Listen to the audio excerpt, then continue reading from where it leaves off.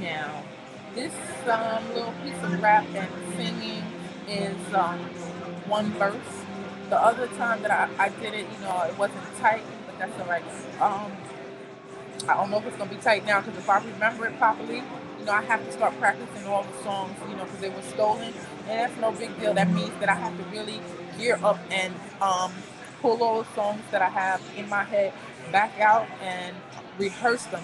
And once I rehearse it, because all singers have to rehearse, all rappers have to rehearse and tighten it up, and then my flow has to be tight when I do it. Because when I hear people's flow off, I don't play that. So, even though I'm having fun and I'm just putting it out there right now, I know my flow has to be tight because I will not accept that. Because when I hear, certain things in music, when it's out there to be sold, it needs to be excellent.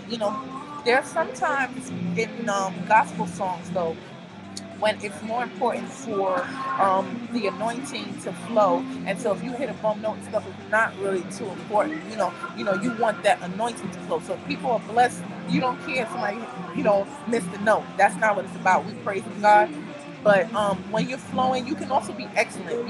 It would be better if you don't miss those notes. But if you do, make sure you tighten everything else up so you're good, so that your presentation will be received, so that people will even be more, blessed. Like, even though they hit the bum note, it's like I can't find a flaw because it was so awesome, so wonderful. Either it was anointed, it was inspiring, or something.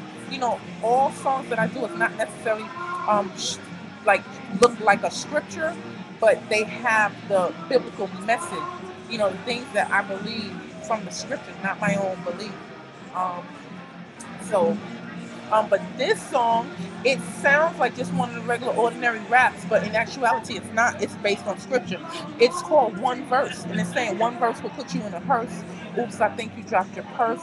You're bleeding, you're gonna need a nurse. I've laid out many, but this is the worst. I'm lyrically blessed, you've been lyrically cursed. And see, coming into that part, that's where you really see with the scripture, like, as a Christian, I believe in Christ. I'm saved, sanctified, Holy Ghost filled, speaking in tongues. Yes, I speak in tongues. I'm telling the whole YouTube community I speak in tongues.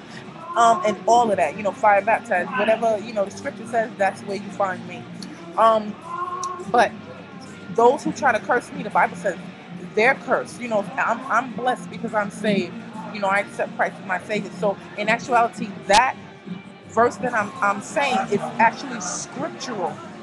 So when I'm saying one verse to put you in the hearse, life and death is in the power of the tongue. And the word of God, it's called the word of God. And he also said to Israel, I put before you life and death, blessings and curse. But it's in his word, it's in the word.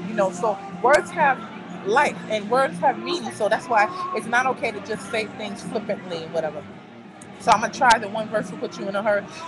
One verse, and this is like, even though I'm a Christian, like, I like battle rap, and I can find a way to be clever in battle without having to curse somebody out and do whatever, and be competitive in the rap world, and still stand up against anybody, anything that's out there. I can do it, and I can represent God doing it. But I'm gonna let you hear this. Um, let's see if I started right. One verse to put you in the hearse. Oops, I think you dropped your purse. You're bleeding, you're gonna need a nurse. I've laid out many, but this is the worst. I'm lyrically blessed, you've been lyrically cursed. One verse to put you in the hearse. It only takes one, it only takes one verse to put you in the hearse. Now, one verse to put you in the hearse. Don't curse, I know you thirst. But so did Jesus, so now your bubbles burst. No weapon formed against me shall prosper. First things first. And every tongue that rises up against me in judgment, I shall condemn them. Now, I remembered all the words, but you can get the vibe of it. I'm gonna try it again because I don't.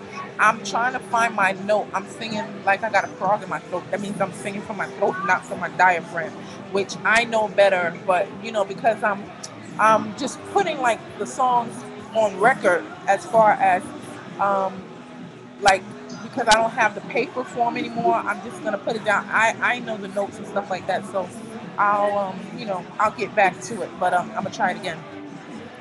One verse to put you in the hearse. Oops, I think you dropped your purse. You're bleeding, you're gonna need a nurse. I've laid out many, but this is the worst. I'm lyrically blessed, you're in lyrically cursed. One verse to put you in a hearse. It only takes one, it only takes one verse to put you in a hearse. Now, one verse to put you in a hearse. Don't curse, I know you thirst, but so did Jesus, so now your bubbles burst. No weapon formed against me shall prosper. First things first. And every tongue that rises up against me in judgment, I shall condemn them. Something about worse. No weapon formed against me shall prosper.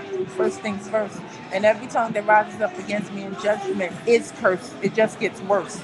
I laid them all out in just one verse, and then it goes back into the chorus.